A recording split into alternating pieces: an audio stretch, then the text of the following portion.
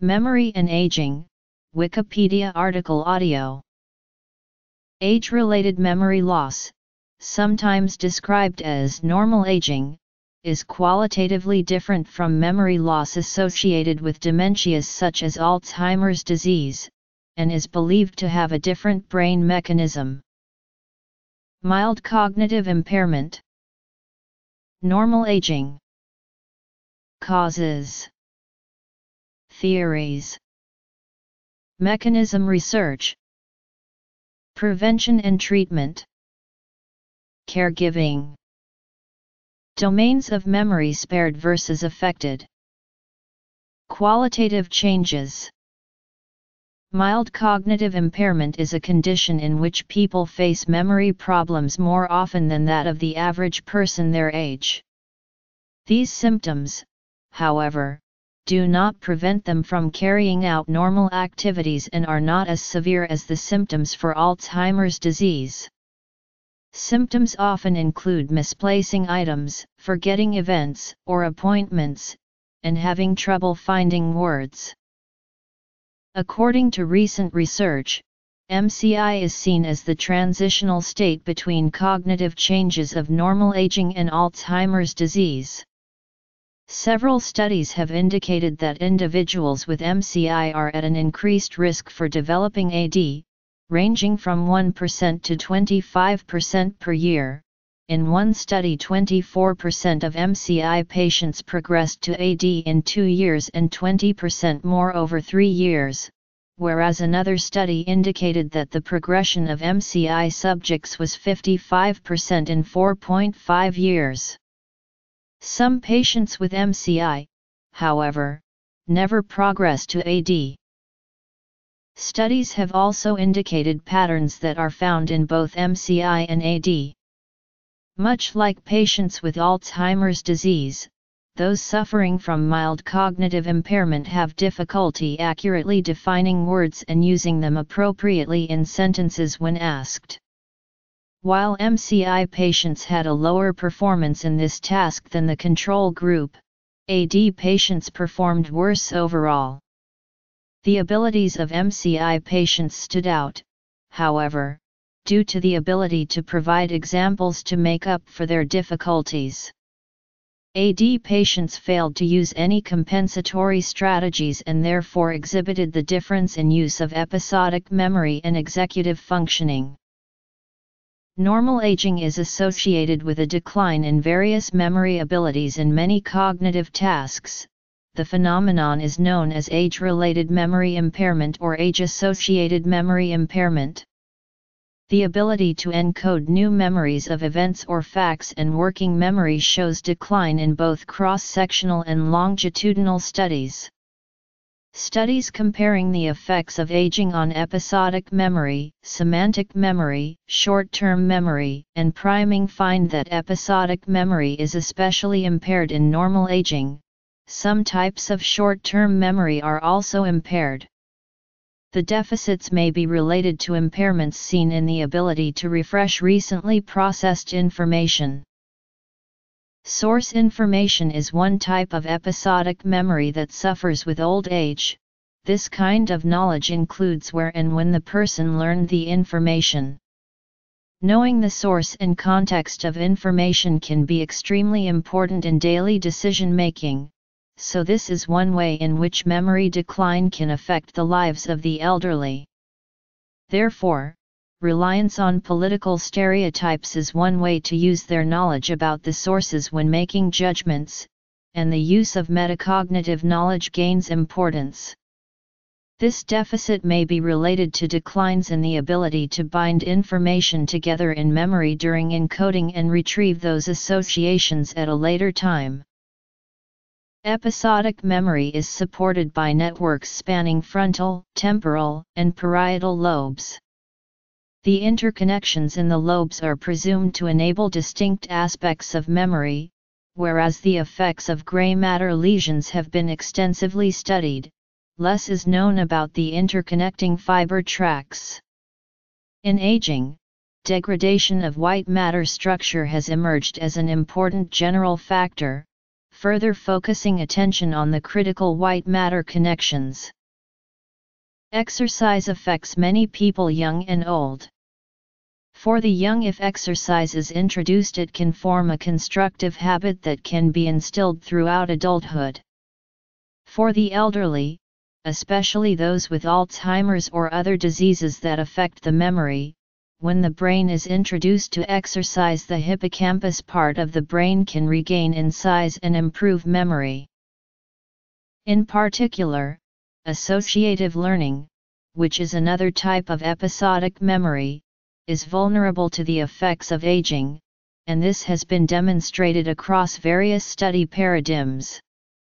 This has been explained by the associative deficit hypothesis, which states that aging is associated with a deficiency in creating and retrieving links between single units of information. This can include knowledge about context, events, or items. The ability to bind pieces of information together with their episodic context in a coherent whole has been reduced in the elderly population.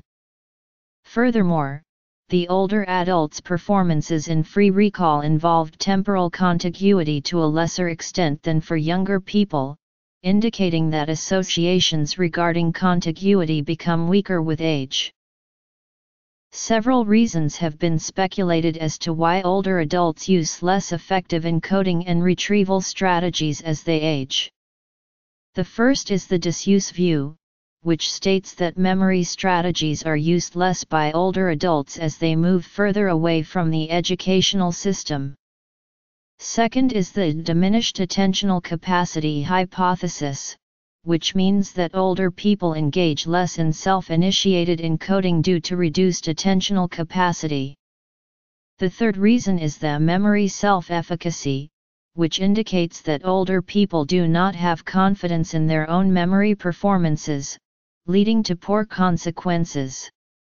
It is known that patients with Alzheimer's disease and patients with semantic dementia both exhibit difficulty in tasks that involve picture naming and category fluency.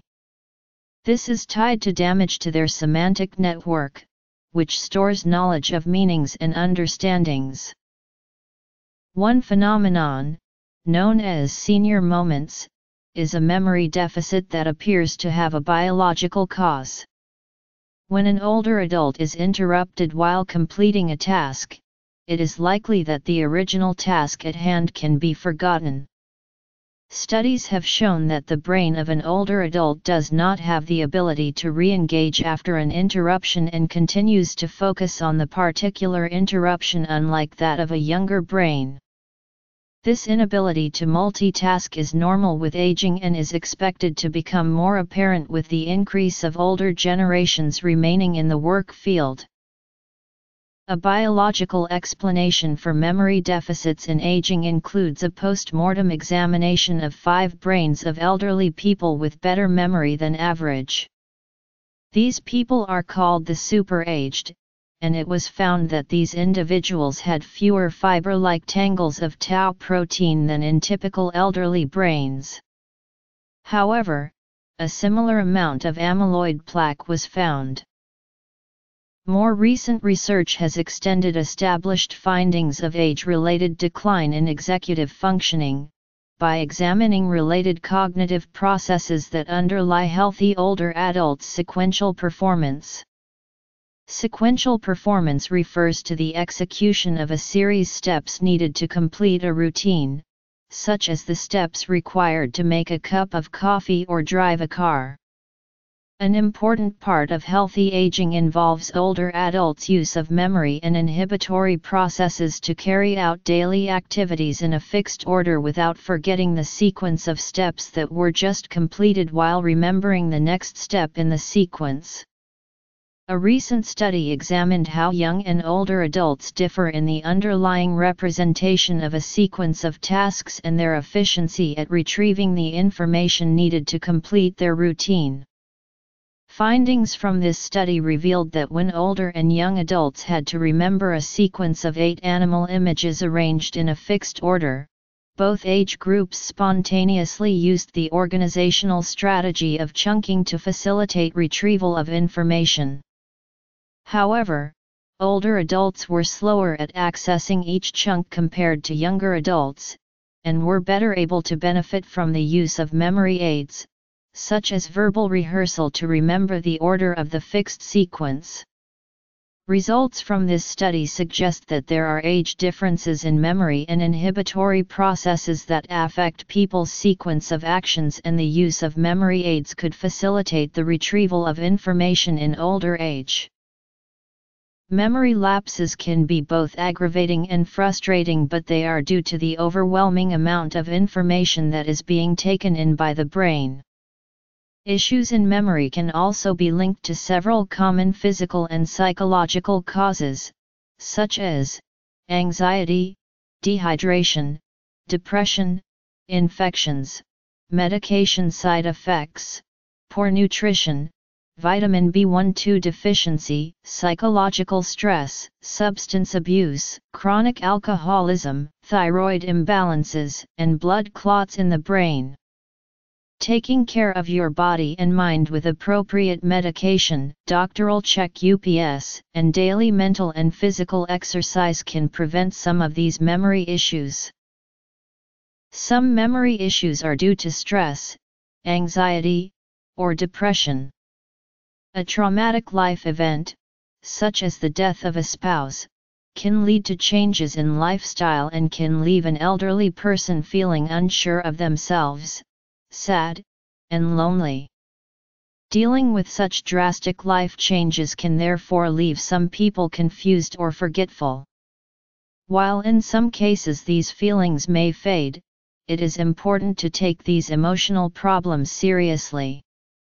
By emotionally supporting a struggling relative and seeking help from a doctor or counselor, the forgetfulness can be improved. Tests and data show that as people age, the contiguity effect weakens. This is supported by the associative deficit theory of memory, which asserts old people's poor memory performance is attributed to their difficulty in creating and retaining cohesive episodes. The supporting research in this test, after controlling for sex, education, and other health-related issues, show that greater age was associated with lower hit and greater false alarm rates, and also a more liberal bias response on recognition tests.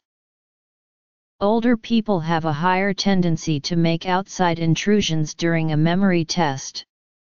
This can be attributed to the inhibition effect. Inhibition caused participants to take longer time in recalling or recognizing an item, and also subjected the participants to make more frequent errors. For instance, in a study using metaphors as the test subject, older participants rejected correct metaphors more often than literally false statements.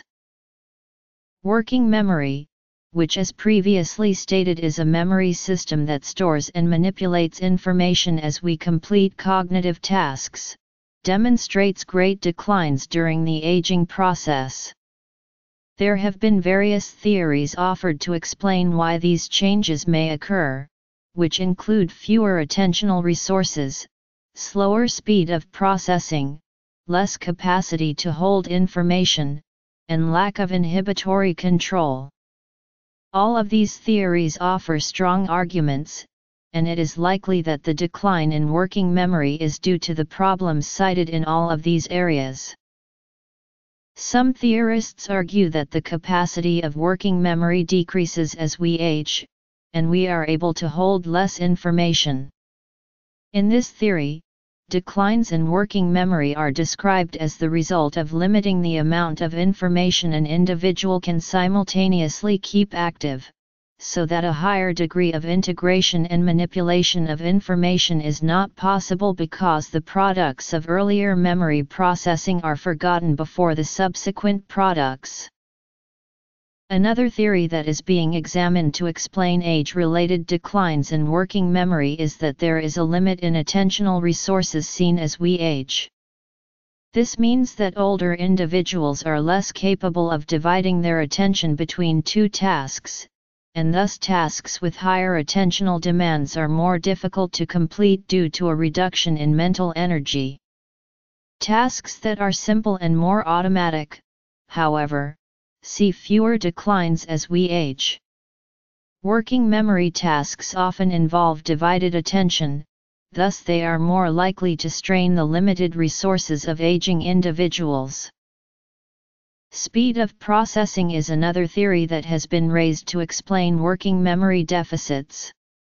As a result of various studies he has completed examining this topic, Salthouse argues that as we age our speed of processing information decreases significantly. It is this decrease in processing speed that is then responsible for our inability to use working memory efficiently as we age. The younger person's brain is able to obtain and process information at a quicker rate, which allows for subsequent integration and manipulation needed to complete the cognitive task at hand. As this processing slows, cognitive tasks that rely on quick processing speed then become more difficult. Finally, the theory of inhibitory control has been offered to account for declines seen in working memory. This theory examines the idea that older adults are unable to suppress irrelevant information in working memory, and thus the capacity for relevant information is subsequently limited. Less space for new stimuli due may attribute to the declines seen in an individual's working memory as they age. As we age, deficits are seen in the ability to integrate, manipulate, and reorganize the contents of working memory in order to complete higher-level cognitive tasks such as problem solving, decision-making, goal setting, and planning. More research must be completed in order to determine what the exact cause of these age-related deficits in working memory are. It is likely that attention, processing speed, capacity reduction, and inhibitory control may all play a role in these age-related deficits.